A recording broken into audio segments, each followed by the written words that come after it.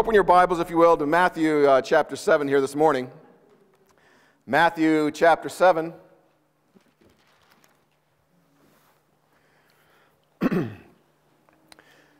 We'll start off by reading verse 1, a few verses here. Judge not, that ye be not judged.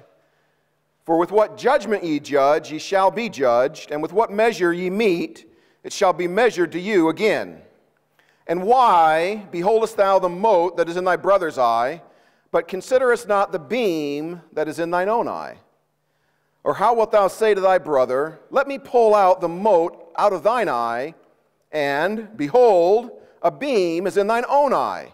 Thou hypocrite, first cast out the beam out of thine own eye, and then shalt thou see clearly to cast out the mote out of thy brother's eye. Let's bow our heads for a word of prayer. Our Heavenly Father, we do thank you for the beautiful weather outside. The sunshine certainly brightens our day, warms our hearts. Father, hopefully not as much as the Lord Jesus Christ, when we have a chance to sit down and read out of the Word of God. I pray that you would warm the hearts of the folks that are here this morning, that you would help them, Father, in their Christian walk, in their Christian life. And again, if there is somebody here who has never trusted the Lord Jesus Christ as their Savior, Father, I do pray that you would work especially on that heart this morning, that you would convict them, that you would convince them of their sin, that you would show them the need for a Savior, and Father, that they would receive salvation. And I just pray these things in Jesus' name. Amen.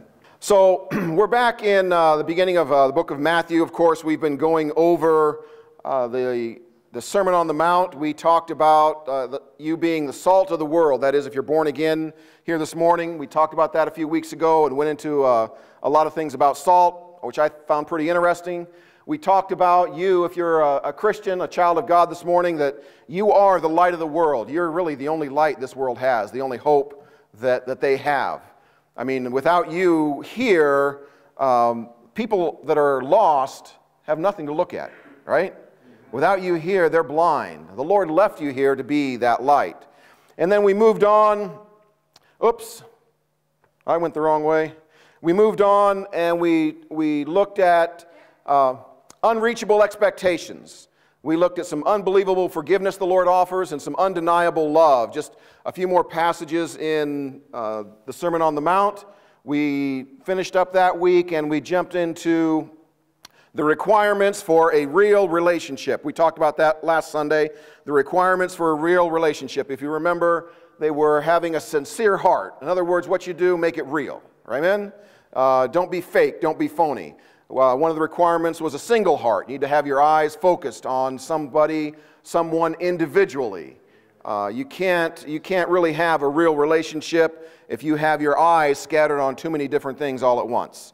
And then we talked about a secure heart, knowing that the Lord Jesus Christ offers you a sense of security like nobody else offers you. Amen? So today, we're going to move and continue on, and I titled this message this morning, Kingdom Principles to Avoid Christian Casualties. Sounds really complicated, amen?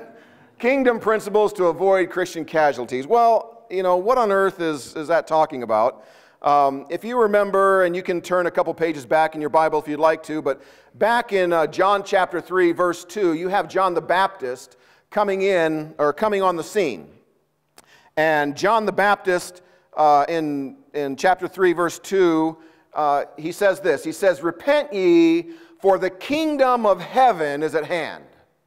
I mean, he's going around out in public, walking downtown the middle of the street, yelling out to all the bypassers there, yelling at them, repent, repent, repent, for the kingdom of heaven is at hand. That must have been quite a sight, right? If that wasn't enough, he goes out of town, down by the river. He starts yelling, repent, for the kingdom of heaven is at hand. So John the Baptist starts off talking about the kingdom of heaven being at hand.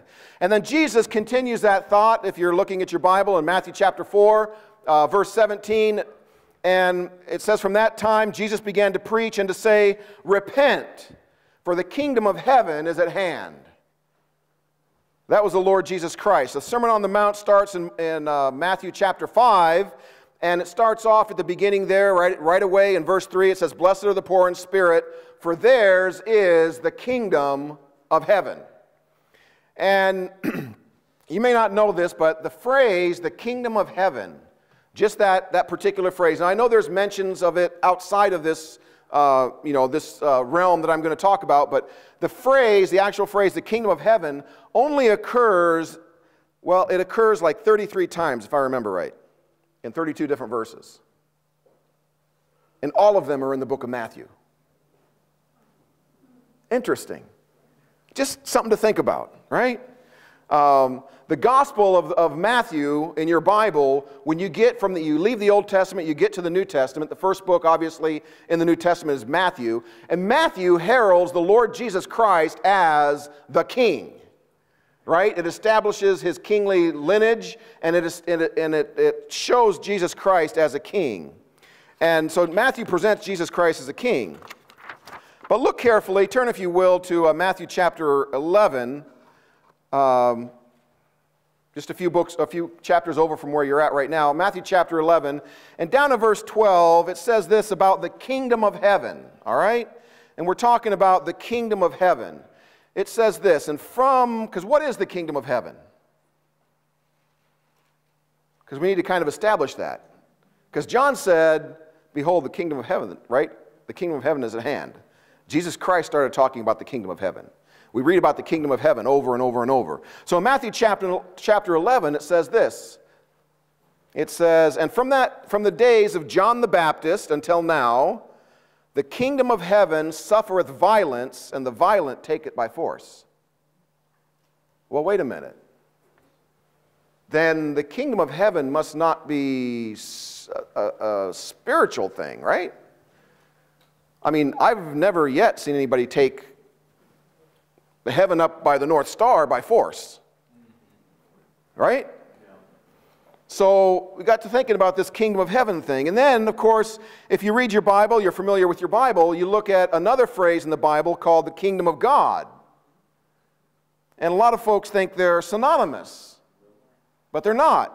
In 1 Corinthians 15:50, if you have a moment, you can flip over there, or I'll just read it to you. It says, now this I say, brethren, that flesh and blood cannot inherit the kingdom of God. Neither doth corruption inherit incorruption. In Romans 14:17, it says, for the kingdom of God is not in meat and drink, but in righteousness and peace and joy in the Holy Ghost. It's a little bit different, right? In Luke 16, it says, and the law and the prophets were until John. Since that time, the kingdom of God is preached, and every man presseth into it. Kingdom of God, kingdom of heaven. Now, the reason why I'm going into this is the title of the message here this morning is Kingdom Principles to Avoid Christian Casualties. Now, this looks really complicated, but it's really simple. All right? And there may be a few adjustments I need to make, but in a nutshell, this is it. So the red line is the kingdom of God. The black line is the kingdom of heaven. The kingdom of heaven is an earthly, physical, visible kingdom that was offered down here on this earth. And the Lord Jesus Christ came and he wanted to establish that and wanted to offer that to the nation of Israel. The kingdom of God is within you. So when it comes to a physical kingdom, that kingdom can be taken by force. The children of Israel found that out when Nebuchadnezzar came in. So in a nutshell, I don't have the far left-hand side of this. Okay, there's a little bit of a discrepancy. Over here, back in Adam and Eve, both kingdoms are on this earth. Just take my word for it. That's what my slide shows. But it's cut off here to the left. So Adam and Eve show up in the garden, and the kingdom of heaven and the kingdom of God are basically both here. Adam's perfect. There's no sin. Everything is in sync. Adam sins, and the Lord, Adam dies because of his sin. Right? And the Lord leaves the kingdom of heaven down here, and he starts establishing the nation of Israel. And he builds with the nation of Israel a kingdom on this physical earth, and he offers that kingdom to them if they will follow him, right? So the kingdom of heaven is available. It's a little bit different. The kingdom of God, because of sin, has really kind of been taken away for a little while, temporarily. And then Nebuchadnezzar comes in, and the Lord basically says, okay, I'm done with Israel. In 586, or right around there, BC, the Lord says, okay, I'm done with Israel, and they don't have the option of the kingdom right now. He sends them into captivity. The nation of Israel kind of gets scattered. Again, this is just kind of an overview, all right? I'm sure I could probably find some technical details here that but it gives you a general gist of what's happening. So then the Lord Jesus Christ comes back to this earth. He was born as a baby, right? When he comes back to this earth, what does he come back for? He comes really to offer to those Jews once again what they had lost back in the captivity. And he comes to deal with the Jews. In fact, he tells the apostles, don't go to the Gentiles, you're here for the Jewish people. And so the Lord Jesus Christ comes and offers to them the kingdom once again. And while he's here, he also is offering them a spiritual kingdom, the kingdom of God. And those Jews, through this time when the Lord Jesus Christ was alive, had the opportunity to really get in on both deals. And they rejected it. They rejected it. So what the Lord did is he stopped dealing with the Jews. So the kingdom of heaven gets out of here. But he kept dealing with the Gentiles. And he offers to us the opportunity to get in on the kingdom of God through faith in the Lord Jesus Christ. Well, at the end of the church age, when we're raptured out of here, there's some things that happen. And, the Antichrist comes in and there's some jockeying that goes on. But basically, in the millennium, things are going to get back to what the Lord had originally intended and beyond, and that is both of them are going to be here at the same time again. All right? Make a little sense? Hopefully I didn't blow anybody's mind. Hopefully I got you thinking just a little bit. But it is something to think about. Because in John 3:3, Jesus answered and said unto him, that is Nicodemus, right? Except a man be born again, he cannot see the kingdom of God. Okay. And then I read this passage in Luke 13:28. And there shall be weeping and gnashing of teeth when ye shall see Abraham and Isaac and Jacob and all the prophets in the kingdom of God, and you yourselves thrust out. I got confused. I'm going, in John 3:3 it says if you're not born again, you can't even see it. But then how do all these other people wind up in it? Scratching my head, right? I'm sitting there yesterday looking, I'm referencing, cross-referencing, and finally I did something that I should have done at the very beginning because I should have known better. I broke out a dictionary. And something that I thought I knew, I learned a little bit more about. I looked up the word see, because I'm thinking, how can they not see it, right? Because I'm thinking, eyes, see. How can they not see it, but they're there, but they're not part of it? But wait a minute, I'm confused. And I got to looking at it, and to see is obviously to perceive by the eye, right? But it is also, there's other definitions of the word see. It is to have experience of. Oh. So now, you shall not see the kingdom of God means a little bit more than just to physically look on it. You shall not have to have an experience of. It is to perceive the meaning or importance of. These are just definitions of the word see. Sometimes there are contradictions, what you think are contradictions in the Bible, they can really be cleared up by a dictionary. Amen? Another definition of the word see is to attend as a spectator, as in to see a play. Interesting. Interesting. And that cleared everything up for me. It actually made perfectly good sense. And because I got to draw on this chart out, and I'm struggling with those things and looking at them and trying to put all the pieces of the puzzle together, and all it was, brethren, was going to the dictionary and looking up the three-letter word, see, and it made it all fit. It was a beautiful thing. That's really not the subject of the message today. But Matthew 7, take a look back at Matthew 7. Judge not that ye be not judged, for with what judgment ye judge, ye shall be judged. With what measure ye mete, it shall be measured to you again. Why beholdest thou the mote that is in thy brother's eye, but considerest not the beam that is in thine own eye? Or how wilt thou say to thy brother, let me pull out the mote out of thine eye, and behold, a beam is in thine own eye? Thou hypocrite, first cast out the beam out of thine own eye, and then shalt thou see clearly to cast out the mote out of thy brother's eye. So we titled this Kingdom Principles to Avoid Christian Casualties. And that is, I'm going back and I'm looking at some principles that really apply. The Sermon on the Mount, if you want to get real technical, applies to that black line right there, the kingdom of heaven. Right? But we're going to learn some things, even though we are on the red line in the church age. And I put the bottom, the base is where we're, that is earth. Obviously, top it would be not on earth. We're in the red line right now. So we're technically under the kingdom of God because it's within us. When we get saved, the Holy Spirit comes and lives within our heart, dwells within us, right? But I'm going to learn some things from the kingdom of heaven. The Bible's kind of interesting, all right? So you start off, and everybody knows Matthew 7:1. They all quote Matthew 7:1. Judge not, lest ye be not judged, right? So I looked up the word judge. You know what judging is? It is to form an opinion about something or someone after careful thought. After careful thought.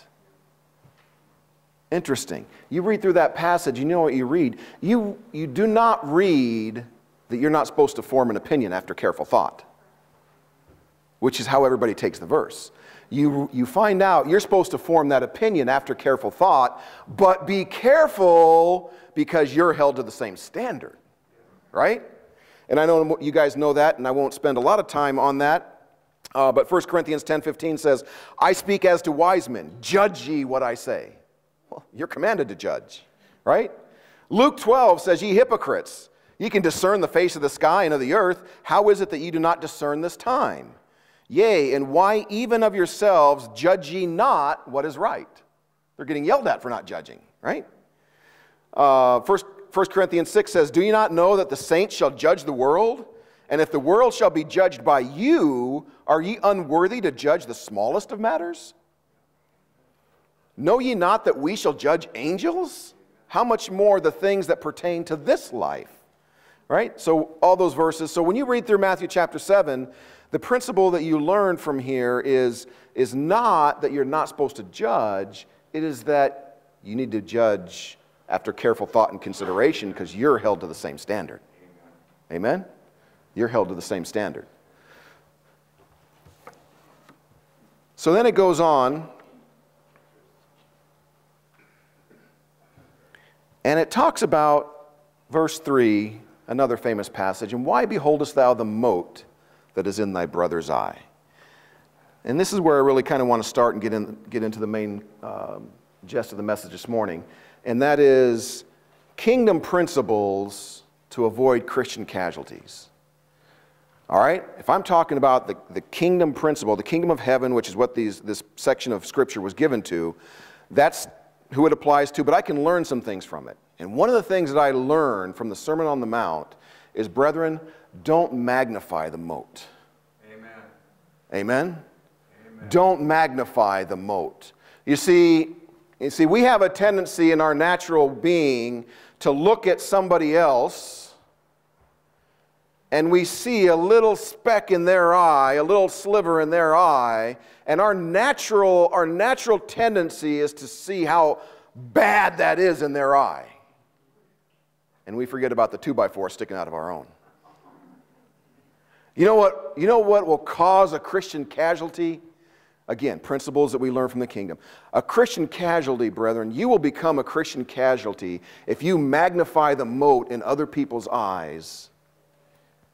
And in keeping with the whole principles of Matthew chapter 7, judge not lest ye be judged, you don't apply the same things to yourself. Amen? Amen. Magnify the mote. We run around with this little microscope or magnifying glass, and we examine other people to see if they live up to our standards or not. Right? We're good about that. We don't even have to try. We do it on accident. We don't even realize it sometimes when we do it.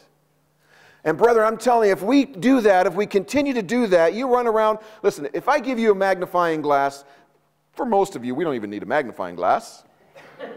Okay, let's just be real and honest. It's pretty evident where our faults are. Yeah. All right? If I give you a magnifying glass and we can run around through the congregation and I stop at each and every one of you and start looking, everybody else in this building can see a lot of your faults. Amen? Amen? It's not that hard to find. So what's the point in running around? Let me get that mote out of your eye, because obviously you have a problem. And you forget about yourself. Amen? You forget about yourself. Listen, I see this happen so often in churches. I see it happen with people complaining about other people's kids. I can't believe they would let their kids do that. I never let my kid do that. I've heard my mom say that. I've heard my own mother say, well, when I was raising you boys, I never let you do that. And I'm sitting here in the back of my mind going, yeah, you did. You know, the memory fades after a while. We kind of view things through rose-colored glasses, shall we say. And I love it when she does that because it's always hysterical. My wife always looks over at me and goes, right? Listen, what are we talking about? We're talking about some kingdom principles that will avoid Christian casualties. One of the things you got to watch for, one of the things you need to be careful for is running around with a magnifying glass and looking at somebody else and what they're doing and how they're raising their kids or what they're doing, and you become the arbitrator of everything that's good and right and just and perfect. Because obviously you did such a great job. And your kids never had any of these problems. Like my mother. My mother never had those problems with us. Look at how I turned out. Come on. Of course, what was I thinking? She was right all along. Listen. Kingdom principles to avoid Christian casualties. You got to be careful about that moat, right? You got to be careful about that moat. Listen, not only do we find ourselves sometimes complaining about others' children's, but listen, we criticize someone when they're a casualty. We got this magnifying glass out, and we take a look at them when they've fallen, when they've stumbled, when they've made a mistake, when they've been, they're down, and you know what we want to do? Told you. Tried to warn you. Get out of here. You say, I would never do something like that. Oh, yeah, you do when you talk about them. Amen? When you talk about them. You kick somebody when they're down. Okay, kingdom principles to avoid Christian casualties. Listen, there are some things that are just common among men, and we have a proclivity to make these mistakes. And one of the things that we tend to do is we tend to see somebody that is down, and you know what? The ugly, ugly truth is, to make ourselves feel a little better, we point out why they're lying there on the floor.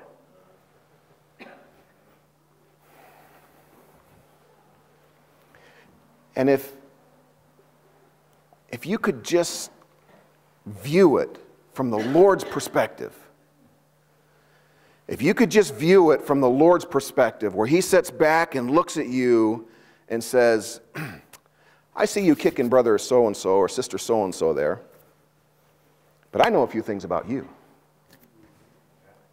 Listen, brethren, our attitudes would change. Your attitude would change. Right? The mote that is in thy brother's eye. You get the magnifying glass out. Oh, that's why he fell. I would never do that. Yeah, right. All right?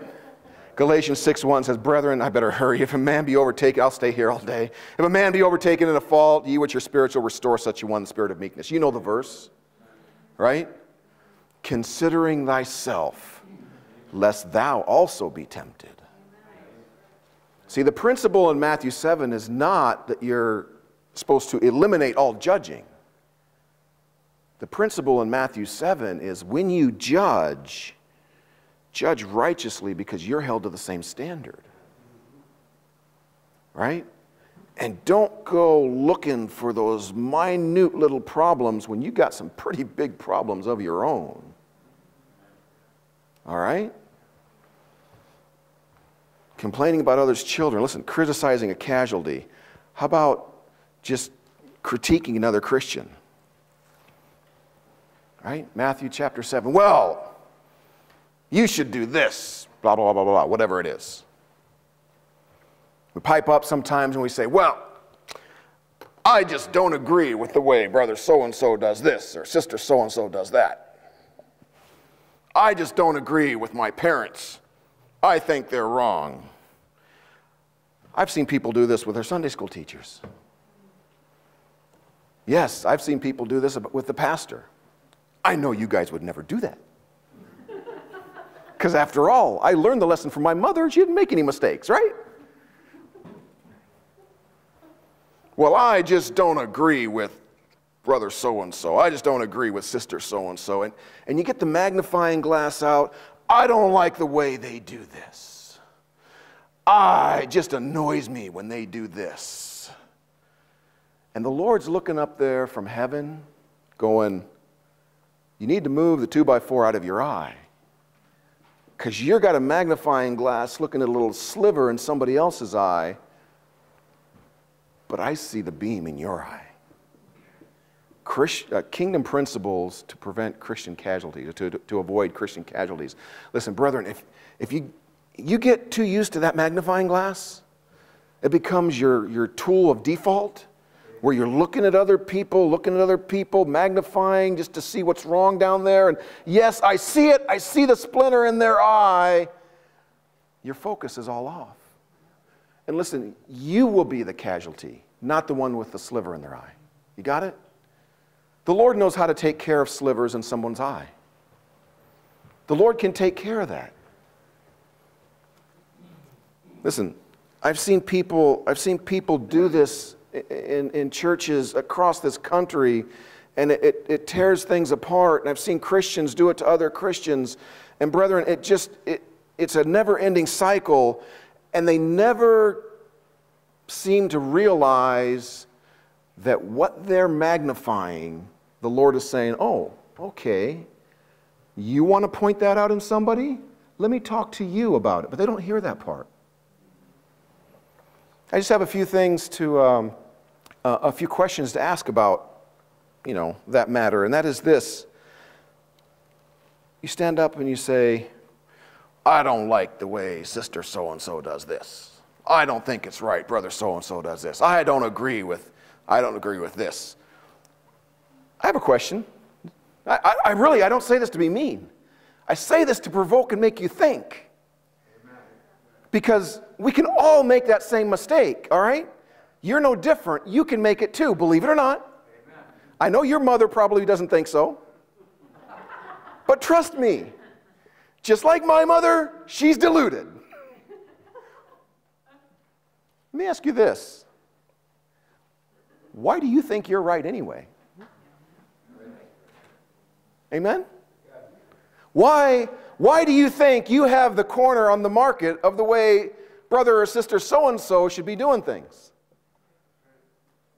That's a good question. You get so focused on the way they're doing things, you look at it and you judge not lest you be judged.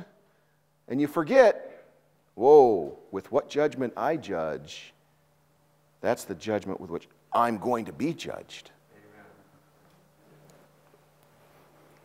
Listen, who said you had to agree anyway? You say, well, I disagree with the way brother so-and-so does this or sister so-and-so does that. So? I can go back to 5th grade if you want me to drop it down a level. Remember that? See any concern in this eye? How about this one? See, we think so highly of ourselves, we think that if we think that, everybody else should. But brethren, that's not necessarily the case. It's not necessarily the case. We're straining at a gnat and swallowing a camel. Right? I mean, that's the Bible definition. Right? Who said you had to agree? Everybody has to do the things the way you think they should do them? Really? How's that working for you? Let me ask. Right? Who said you get to decide? It's a good question. And let me ask one more simple, probing, heart-dissecting question. why should someone listen to you anyway? I mean, look at your life. All the successes, all the failures, everything that a lot of people are very well aware of. Why should they listen to you? Do you really think that you are at that much of a higher level, that you have been given some special revelation by God to do this? See, kingdom principles to avoid Christian casualties. What's the problem? The problem is we get the magnifying glass out and we like the magnifying glass, but we never look in the mirror. And what does it do, brethren? It destroys the people around you, but in the end, it destroys you too. And so the Lord sits down with his disciples and he says, "Oh, whoa, whoa, whoa, be careful. When you get to this whole thing about judging, be careful, because there's some stipulations on it. When you start to hold somebody up to a particular standard, you got to make sure you're under the same standard." And the truth of the matter is, brethren, it's not your standard. Amen. It's not how sister so-and-so does something, or how brother so-and-so does something, or how the deacons do something, or the Sunday school teacher does something, or the pastor does something. That's not the issue. Get your eyes off of them altogether. Amen. Amen. It's how the Lord wants it done. Amen? Amen? Listen, we're here not to please, you guys aren't here to please me. I mean, I'm happy you're here, right? Gives me warm fuzzies, and I get all over, and I get, all kind of mushy and emotional. I was going to cry here in a second. No. I'm glad you're here. It's a blessing to be together, but brethren, as much as I love you, as much as I hope you love me, you're not here for me. You're here for the Lord. Amen. Right? Amen. It's the Lord that sets the standard. It's the Lord that determines what's right and wrong. It's the Lord that determines what course of action that brother or sister should take. Who are you and I to get in the way of that? Be very careful when you break out the magnifying glass.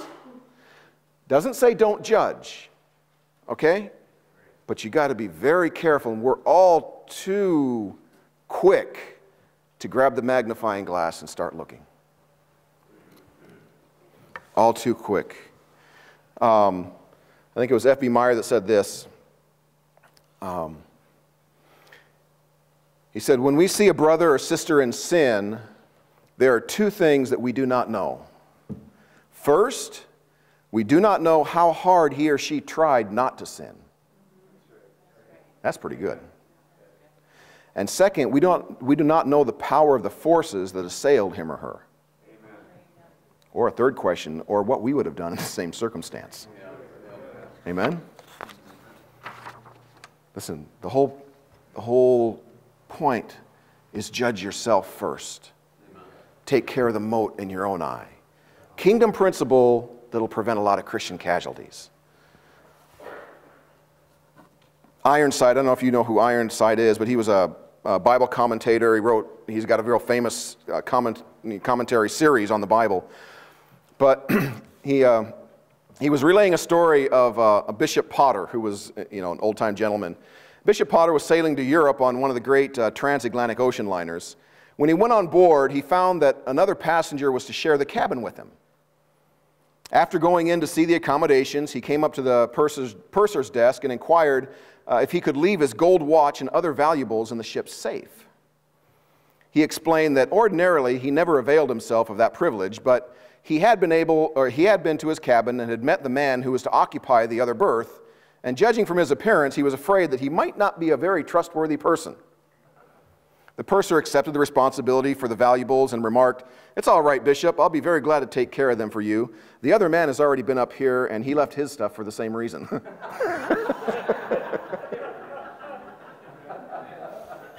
It's about the way it goes, right? I mean, I'll even concede, you get out that magnifying glass, you start looking, and you see that mote. And you know what? The mote really is there. But that's not the problem. The mote may really even be there, but that's not the problem. Amen? Amen? All right, I better get rolling. Take a look in Matthew chapter 7 again. Give not that which is holy unto the dogs, neither cast ye your pearls before swine, lest they trample them under their feet, and turn again and rent you. Give not that which is holy unto the dogs. All right, don't discard to the dogs. You say, discard what? Huh, well, I'm glad you asked. Your purity. Listen, the world is out to assail you. The world is out to get you. The world is out to ruin your life. Listen, don't give over to this world your pure motives, your pure thought, your purity. And I'm talking the whole realm of things. Amen. Yeah. Amen? Don't discard the things the Lord has given you and throw them before the dogs, because they'll take them and eat them up. Yeah. The world would love to just get a hold of them. Rip them apart. That's what they would love to do to you. Listen, don't discard to the dogs. Don't take the valuable things the Lord has given you and who the Lord made you, and don't take what you have to offer and give it to the dogs. They don't deserve it. They don't deserve it. Right? Your purity, protect it. Purity of body, purity of mind. The things that you filter through your head, the things you think about, the things that you watch, the things that you get involved in. Listen, protect your purity. Why? Because you don't want to take that thing that the Lord gave you and who the Lord made you for His service and for His glory and throw it to the dogs. No. Right? Kingdom principles to avoid Christian casualties. Because if you throw enough of your stuff to the dogs, there's nothing left, brethren. There's nothing left. Right? Give not that which is holy unto the dogs. You've been saved? You've been born again? Listen, you're holy. You're holy. Don't give your purity to the dogs. 1 Corinthians 6:14, you know the verse, and God hath both raised up the Lord and will also raise up us by His own power. Know ye not that your bodies are the members of Christ? Shall I then take the members of Christ and make them the members of a harlot? God forbid.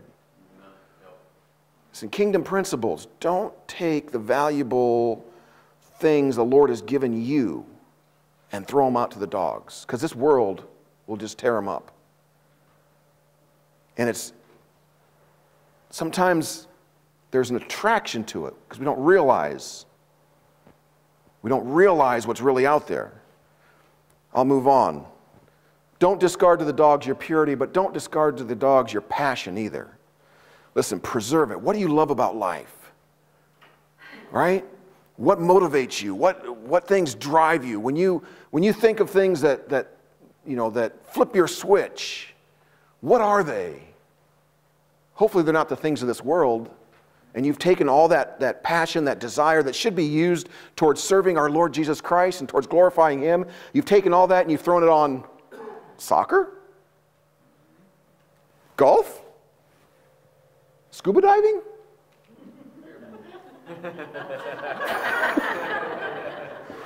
Judge not, lest ye be not judged. Brethren, I ask myself that all the time. I have to. Because I can't stand up here and tell you and expect you to say, listen, control your passions, control your desires, control. And I can't go out and just completely lose control. Why? Oh, thou hypocrite. Right? Get rid of your magnifying glass, Bob. I heard that from the Lord a couple times. Him and I, we have good conversations. I hope you do too. Amen? Because kingdom principles, these kingdom principles will avoid Christian casualties, brethren. Right? Don't discard your purity, your passion, and throw it to the dogs. Right? Cast your pearls before swine. Don't discard your pennies. Listen, what do you do with your money? The money the Lord's given you, the money the Lord's blessed you with, the money the Lord has put into your possession and your care, how do you take care of it? Or do you discard it to the dogs? See, if you keep throwing it to the dogs, you're not going to be able to do something with it that really needs to be done for the kingdom of God. Amen? Kingdom principles to avoid Christian casualties. Don't discard what the Lord has blessed you with to the dogs. Now, I know the perception of what's out there. Oh, come on. It's not that bad. It's so cute. Come on, it'll be so much fun. That's what the world says. Right? The world allures you in because it's so cuddly, it's so attractive. Right? And sometimes we get fooled. We get fooled by that. And that's where you wind up, brethren. Don't cast your pearls before swine. Right? Don't cast your pearls before swine. Listen, the Lord has given you something very valuable. Give not that which is holy to the dogs. You have something in you the Lord desires to use and to nurture and to protect and to grow and to bless. And because a puppy has a cute little face at the beginning, sometimes we throw that part of ourselves away. And we lose out, brethren. We lose out. Kingdom principles to avoid Christian casualties. All right? Watch out with the magnifying glass. Don't magnify the mote in somebody else's eye. You've got plenty to worry about in yourself, okay? Don't discard this precious thing that the Lord has given you. Don't discard it to the dogs, right? Your purity, your passion, your pennies. Don't discard it. And finally,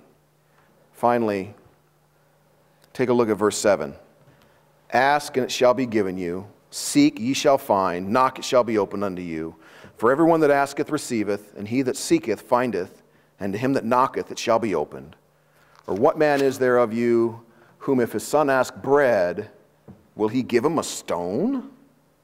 Or if he ask a fish, will he give him a serpent? If ye then, being evil, know how to give good gifts unto your children, how much more shall your Father which is in heaven give good things to them that ask him? Therefore, all things whatsoever ye would do that men should do to you, do ye even so to them, for this is the law and the prophets. Listen, we all know that game of hide and seek, right? You ever play hide and seek? I love playing hide and seek with the grandkids. They're great. But there's some things. You know what makes the young kids really upset when you go to play hide and seek with them? When you mess up the counting. They get all excited. They're ready to go. And then you sit down there and you lay on the couch, you put your head in the pillow, and you go, 1, 1.5, 2, Papa, no, count right. Right? Well, you know what? That's kind of like how we are sometimes with the Lord. We drag it out before we go seek him. Right? Sometimes we're so used to handling things by ourselves, we forget, listen, I need to go to the Lord right away. Amen. I need to go seek the Lord right away. Right? I need to find out what his viewpoint on this is, not what my viewpoint on this is. Listen, we need to ask. I mean, you know the passage in James, from whence cometh wars and fightings among you? Come they not hence, even of your lusts that war in your members? Yeah, they do.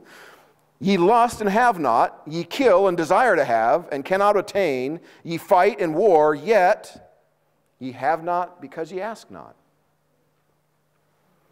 Listen, the Lord Jesus Christ is sitting up in heaven right now, watching you struggle with everything that you're struggling with. And he's just waiting for you to seek him and ask him. Amen? Just waiting. But we don't ask. Sometimes, brethren, we don't ask. We just go on about our business. We don't ask. Listen, you may be here this morning, maybe you're unsaved. Maybe you've never trusted the Lord Jesus Christ as your Savior. Why? Because you've never taken the time to just simply ask. You've got all these plans, all this great religious course that you want to take, but you've never taken the time, you've never sitting back and taken the time to go to the Lord Jesus Christ and just ask to have your sins forgiven. Just ask for Him to come into your heart, be your Savior. Just ask for Him to forgive you for all the things that you've done. Just ask for Him to take what He paid for on Calvary's cross, the blood of His Son, Jesus Christ, and apply it to your sins. Just ask for all those things. But all too often, we don't get it because we don't ask for it. We don't get it because we don't ask for it. Listen, seek, right? Once you ask, the Bible says in 7:7, the verse we're looking at here, ask and it shall be given you. Seek and ye shall find. And then, of course, it says what? Knock and it shall be opened unto you. Listen, when you ask the Lord for things and you're struggling, salvation is easy. You ask, boom, He gives it to you. Some things in the Christian life you ask the Lord about, and you have to seek. You have to look. You have to go up to that door and knock on that door. Right? Boot camp. When you want to talk to the drill instructors, you got to walk up to the door. Boom, boom, boom, right? Slap 3 times on the wall. Sir, private request permission to speak to the drill instructor, sir. You got to knock. Why? Because that's how He knows you're at the door. Right? But all too often, brethren, we play hide and seek with the Lord. And the Lord's looking around the tree waiting for us to get through counting. 4.5, 5.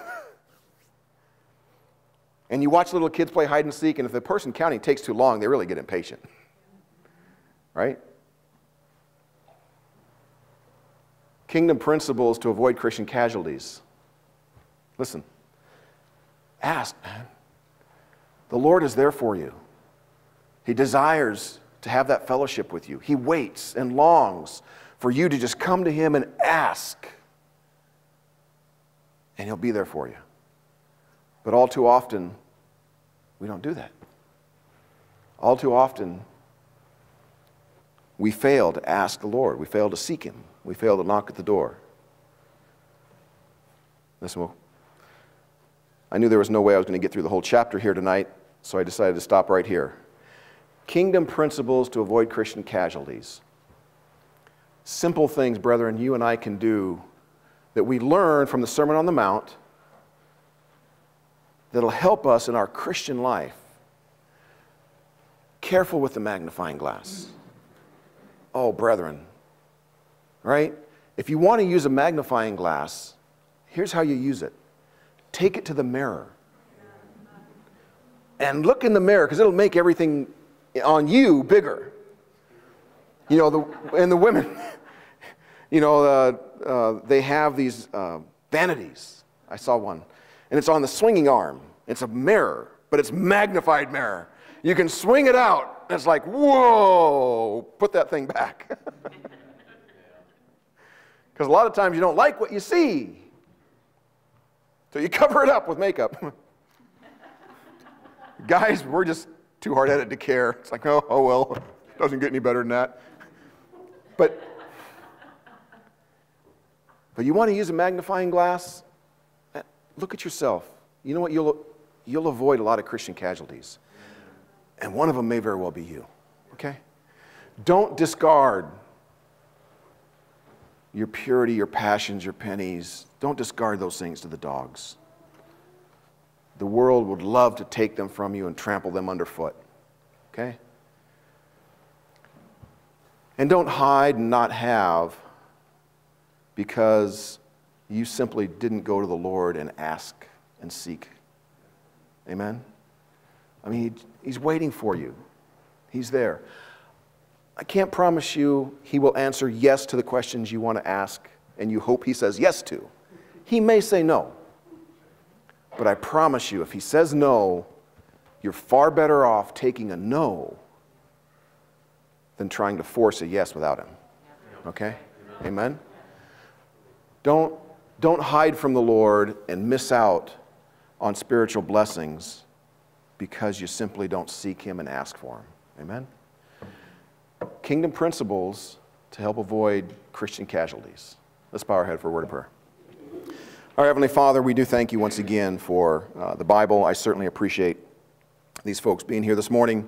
Lord, these are simple principles that in one form, fashion, or another, Lord, we hear all the time, and we know them.